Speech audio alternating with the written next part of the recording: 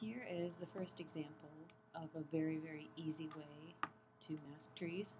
This is by far the easiest of all that I've done. I make 3 copies of the background layer just out of habit. And then I'm going to go to Image Adjustments, Brightness. I'll try to do this slowly. And I'm just adjusting the brightness a little bit.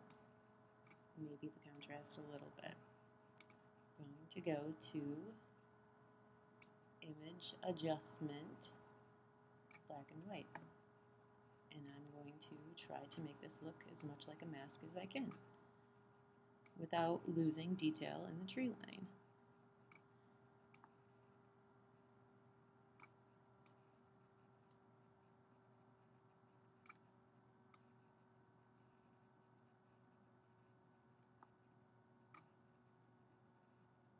I'm going to hit OK.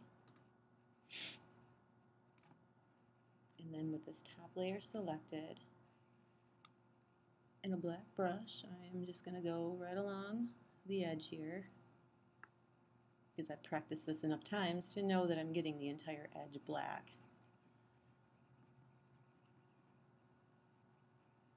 And we're going to make this into our own mask because I'm finding it's a lot easier to do it that way than to rely on Photoshop to get it correct or plugins to get it correct. I'm going to take white and get rid of that tree for a minute. So now, with this top layer selected, I'm going to Command click on it to give it the marching ants all around it. I'm going to hit Command C to copy it, click on the layer underneath it, give it a mask.